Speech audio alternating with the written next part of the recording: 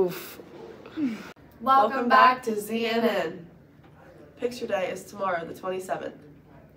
There will be a food drive tonight at the Volley for the Cure game against Barnesville. We are asking that you also bring non-perishable food items to be donated for the Reed family. The Diane Walker 1 acts are coming up soon. Contact your class advisor if you are interested. Miss Flynn is the freshman, Miss Newhart for the sophomores, Miss Harper and Mr. Huck for the juniors, and Mr. Sebring for the seniors. The performance is December 3rd. All proceeds go to the Drama Club and the Diane Walker Memorial Scholarship Fund. It is open to all students. IFA meetings are currently underway. Contact Sheldon or Michaela Shockling for more details. Thanks.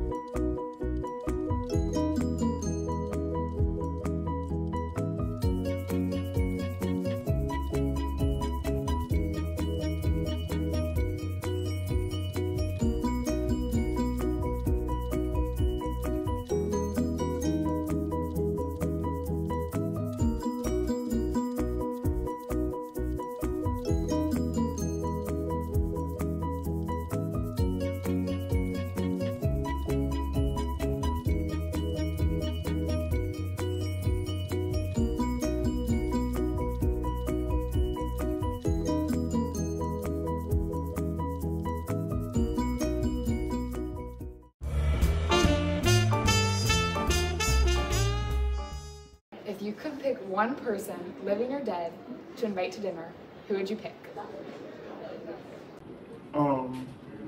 Yeah, my grandmother, because she's an amazing and beautiful person. If you could pick one person, living or dead, to have dinner with, who would you invite? I think my grandpa. Grandpa's the most important person in my life. My grandma. Grandpa. If you could invite one person, living or dead, to have dinner with, for one night, who would you invite? Jane Austen. If you could invite one person, living or dead, to have dinner with you, who would you invite? I'll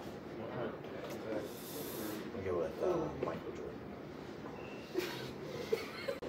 If you could invite one person, living or dead, to have dinner with you, who would you invite? Probably Princess Diana, because I have a lot of questions that need to be answered. Yep. If you could invite one person, living or dead, to have dinner with you, who would you invite? Jesus. If you could invite one person, living or dead, to have dinner with you, who would you invite? My aunt. Your aunt? Being the first winner of the staff spotlight. It is an honor and a privilege to accept this award. I first want to thank my wife and my dog. And I would like to thank the students of Shenandoah for selecting me. Yes. What made you want to become a teacher? Ooh.